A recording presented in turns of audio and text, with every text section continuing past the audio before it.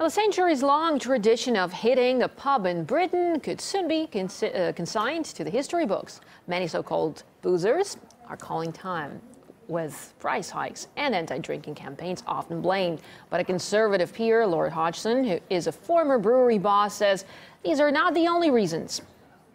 What I actually was talking about is socio-economic changes, deindustrialization. If you have a pub in an area where the carpet trade was very strong and therefore a lot of people coming back from work, you might get passing trade.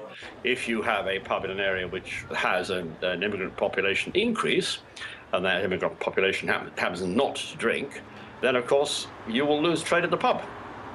Well, believe it or not, but the figures do speak for themselves. A campaign promoting the traditional British pub says the number of venues is dropping at an alarming rate. And as you can see, in just 10 years, more than 10,000 drinking dens have closed their doors. NRT's Polly Boyko decided to hit one London pub to find out what's seeing so many dry up.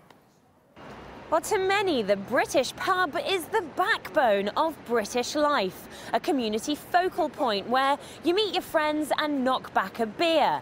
But the age-old tradition is under threat. Pubs in the country are going out of business and shutting down at a rate of 31 per week, morphing into convenience stores and residential housing.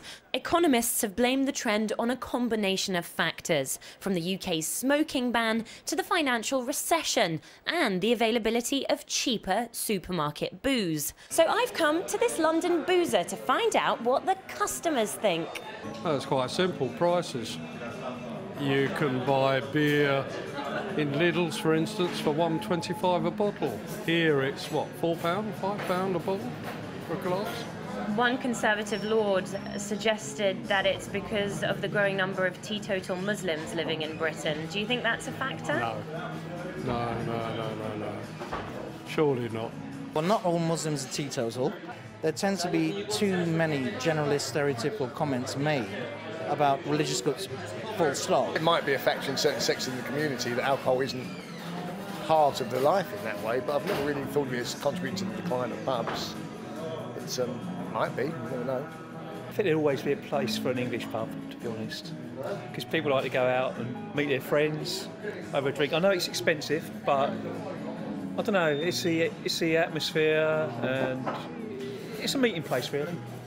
In order to save this British institution from extinction, campaigners are calling for local authorities to make it harder for the often historical buildings to be converted into shops and flats.